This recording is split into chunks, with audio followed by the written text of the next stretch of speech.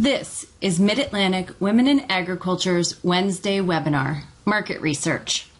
Our presenter today is Shannon Dill, Extension Educator with the University of Maryland. All archived presentations, along with all upcoming presentations, can be found on our website. A special thank you to our sponsors, Mid-Atlantic Farm Credit. This presentation is pre-recorded, so questions will not be answered during the presentations, and all files mentioned by Shannon can be found at our website. Thanks for listening. And to get started talking about market research, what we'll discuss today are the basics of marketing research, how you identify your customer, your marketing research tools, and what's available out there to you. What you really want to do is build a better mousetrap. There's so many choices in the marketplace right now. And just saying I have a great product does not always work. So, I hear a lot of people, well, this is great, or this tastes well, or I know how to grow this and people will buy it. Well, that might not be enough research. You've got to go another step. So a market-driven strategy is really needed for your market research. You want to identify a target group. You want to learn more about them and what they're willing to do and purchase. And then you want to build products and new products around that group.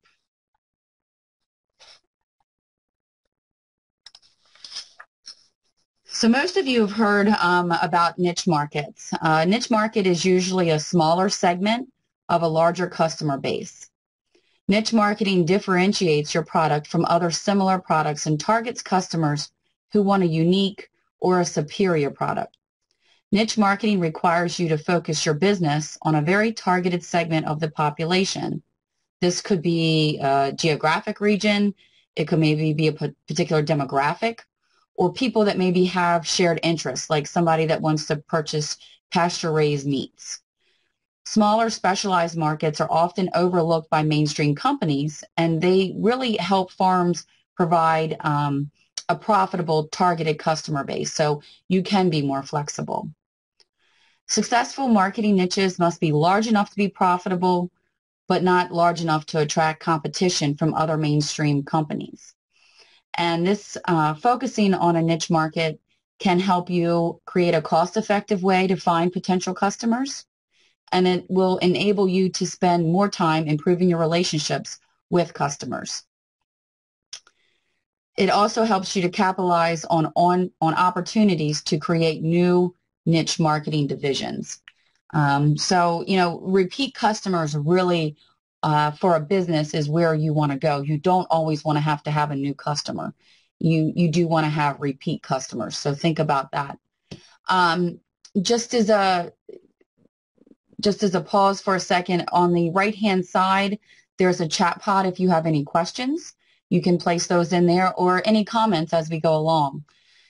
Files here includes the PowerPoint presentation as well as a marketing research document that you can download. So if you click on the files on the right-hand side, you can click those and download them. So why do market research? People will not buy your products or services they don't want.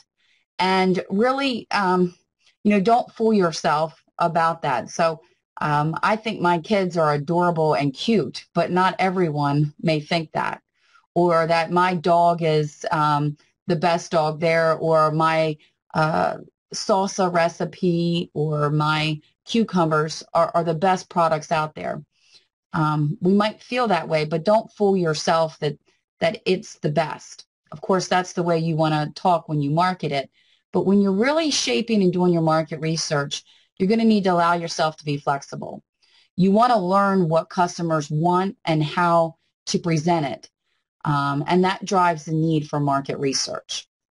Small businesses, like farms, have an edge over larger businesses in this regard. And it's because small owners can be more flexible. They can look at the needs of their customers from years of experience and year to year, and they can make changes as they need it, relevant to their current market. So what is marketing research? It answers the who, what, when, where, why, and how of your operations, your product offerings or services, and or your business. And it provides an objective information for building your marketing plan. So a lot of times in part of a marketing plan, you might have a SWOT analysis. So you're identifying strengths and weaknesses and opportunities and threats. And again, it is that objective piece of your farm and your research. So good marketing requires knowing how to sell your ag commodities, right? And a good marketer must have an understanding of the ever-changing consumer wants and needs. And with the social media now, with popular press, with so much passion and information around food, what we eat, our food system, this is really a great opportunity for you to look at who your customers are and what it is that they want. So marketing research, it's really what it is and what you do, and I think marketing research is fun. You get on the web, you can check things out. The internet makes things very easy to look. You can you can go visit your competitors. You can go to other states or regions to look at what other competitors are doing. And I've even seen people look at other countries to see what they're doing with maybe specialty crops or niche type products. So marketing research, it is the systematic gathering, recording, and analyzing of the data about problems related to marketing of goods and services. It's going to give you the information or the data that you need to identify and reach your target market at a price that customers are willing to pay. Marketing research is not a perfect science. Again, it deals with people, your customers, and they're constantly changing feelings and behaviors, and it's really influenced by many outside and subjective factors. So it's not a perfect science, but there are some things that you can, some research you can do that will lead you to who your consumer and your target market is. So to conduct marketing research, you definitely need to gather facts and opinions in some type of orderly fashion, and the handout has some things about looking at competitors and what kind of information you might want to compare yourself with.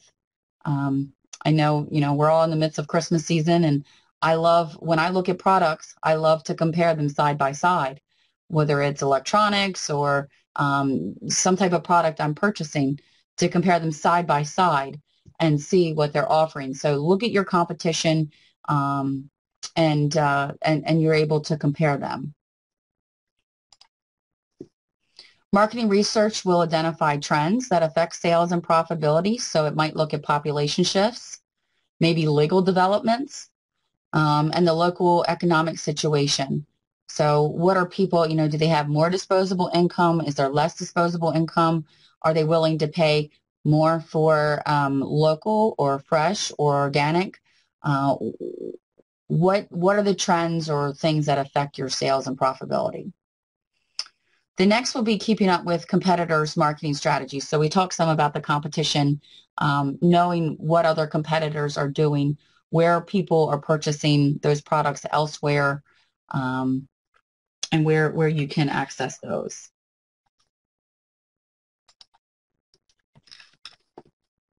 So the first step in defining the target is your first and best customer, and our marketing specialist, Ginger Myers, here at the University of Maryland, uses that all the time. And we do see that. I see that when I'm working with business owners. I say, well, who's going to buy your product? Well, everybody. I want everybody to buy my product. But is that realistic? And not really. Not everyone is going to buy your product. So what you want to do is decide who is your first and best customer, who's going to purchase your products on a regular basis to be, again, that first and best customer. There's needs and wants related to food, so there's maybe convenience or unique flavors, the understanding of seasonality with products. And I was at a specialty crop conference yesterday, and specialty crops might only be available for a 2-week or a 3-week period. So there are ways that you can extend the season, or you can look at production practices to change those. So again, understanding that seasonality. The packaging and quantity desired. So we're seeing people want multiple ways to purchase things. You know, do they want to buy in bulk so they can do their own canning, or do they want to buy smaller pints just for that dinner that evening? And then what is your potential product mix with those products? So I talked a little bit about extending the season, or processing or drying, or doing something so you've got a variety or collaboration with that. And that's important for cash flow and for farm profitability. So think about that as you're doing your market research. So there's different characteristics of customers. So a really good marketer, you know, I know people at farmers markets that can say, you know, this is the kind of person I'm selling to. I'm selling to this age group. I'm selling to people with this level of education. They know those things because those are their first and best customers. So what are the characteristics of them? There's demographic information available. And then there's also the geographic information available. So if you're not going to market on the web, how far are people willing to come to you? Are you a farm that's fairly close to more of an urban center, or do they need to come, you know, down a couple back roads to find you? So looking at that demographic and that geographic area is important. So to talk a little bit about the values of customers. So we talked about sort of the demographics, you know, who they are, what is their gender, what is their age group, what is their education group, what is maybe their race and their geographic location. But what we're finding more and more with agriculture is these psychographic things, the lifestyle piece of it, the behavior patterns, the beliefs and values, the attitudes towards their food and where they want their food to come from. So the value-based marketing is where we see multiple farm sales at. And these are people that are willing to come. I mean, farmers markets are not convenient. They're Saturday morning, or they're an evening. You park, you walk around. You know, there's a certain demographic and a psychographic that comes to that farmers market that makes that effort. So what are the values of those customers? And is there something that you can use that information to optimize your product?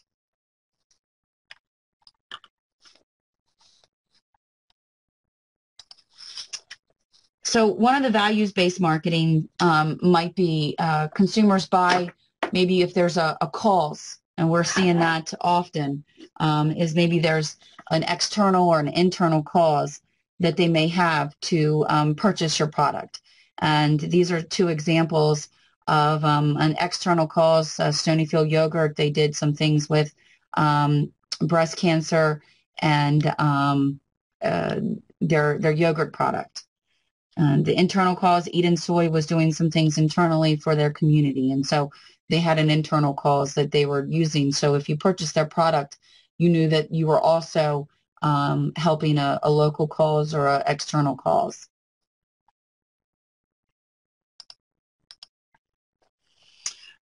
This is where I really enjoy this part of the market research, and this is looking at potent food attributes, what people are looking at, why they're buying locally, family farm produced. There's lots of buy fresh, buy local movements. Maybe it's manufactured by a business employing sound environmental practices, and we know so many of our farms are incorporating those because of their feelings and attitudes towards the soil, towards the environment, and our regulatory environment that we're in. We've got to have very sound environmental practices. So being able to do your market research and then your product research so you can market your product as environmentally sound, or that you've employed those businesses that have sound environmental practices.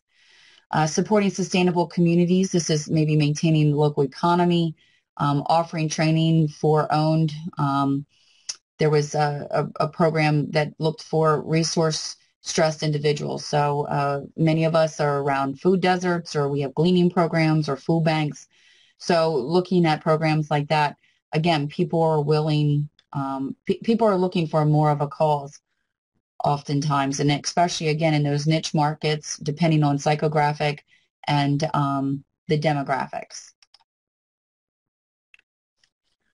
So you've sat down at your computer and you say, okay, I'm going to do some market research. Well, there's two types of market research that's discussed outside of just farming or agriculture, but in any industry. There's primary and there's secondary. So primary research is tailored to a company's particular needs.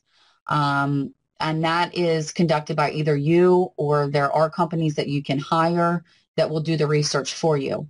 The primary market research lets you investigate something very, very specific to your business, and it delivers more specific results than secondary research. The downside is sometimes primary research can be expensive. It can also not always incorporate the ever-changing needs of customers. Most of us do the secondary research. It's pretty easy. The internet has made it very easy to do that type of research. You can look up what different places are doing. Secondary research is based on information from studies previously conducted, maybe by the government or by private industry, and it is easy to find, and most of it is free or very low cost because they're general surveys and information. The downside of secondary market is that maybe it's not custom to your needs, so it may not be as useful. And so you'll start off with secondary research first, usually. Usually you'll start doing secondary research. Primary research is usually something that you do before you actually get started, or even once you start, you're going to want to continue that primary research to find out about a particular product. Secondary research really lays down the groundwork, while primary research will fill in the gaps. But again, both should be used to give you a well-rounded view of your business.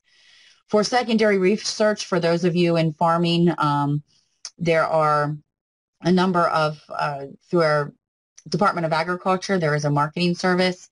You can look up Maryland's Best and see what other farms are growing things that are maybe similar. You can also look up localharvest.org. That is a national website, and it looks, it's a great place to go on to find out what people are selling, how they're wording their marketing, what they're selling it for, so you can get some prices. And that's more specific to specialty or niche type products. A little bit more about primary research. It can be as simple as asking customers or suppliers how they feel about a product, or maybe it's more complex and you have surveys conducted by yourself or maybe a professional marketing research firm. Examples of primary research are interviews, observations, direct mail questionnaires, online or telephone surveys, experiments, panel studies, test marking, or behavior observation. And you should always be asking people how they found out about you, you know, asking them information about how they found you or what interested them in the product is a great way to find more out about your consumer and what their taste and preferences are. Secondary research is faster. It's less expensive than primary research, and it looks at information that's already been published.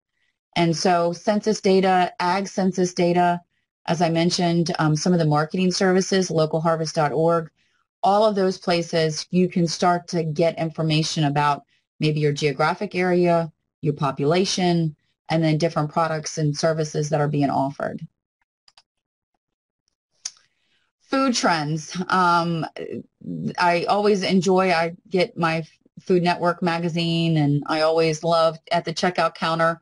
I skip Us Weekly and People Weekly for the food magazines, and I like looking at the food trends, and as being an agriculture extension educator, always looking at different niche and specialty fruits and vegetables that people are looking at purchasing. So there are ConAgra Foods. Each year they put out a big list of food trends. It's pretty nationally followed and known. And these are ones that they had came up with for 2015 that people were going to be wanting to do, that they were going to be looking at doing.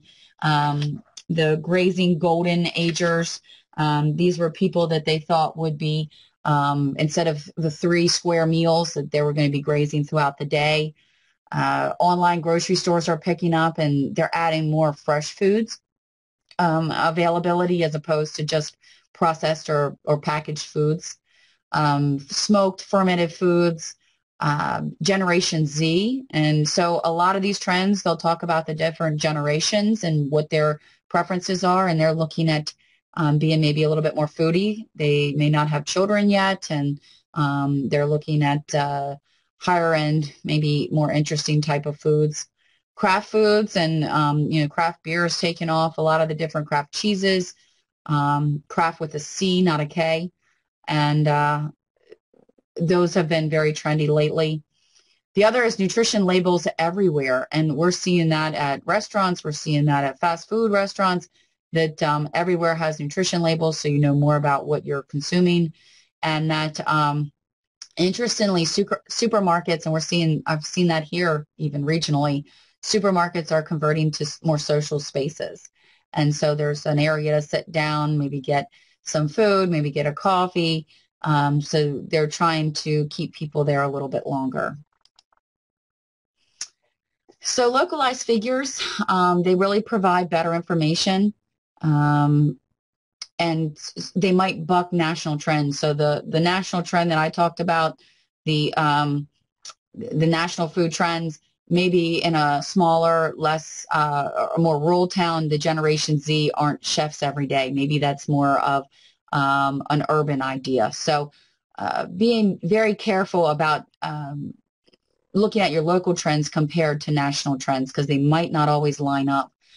So newspapers, other local media are very helpful in that.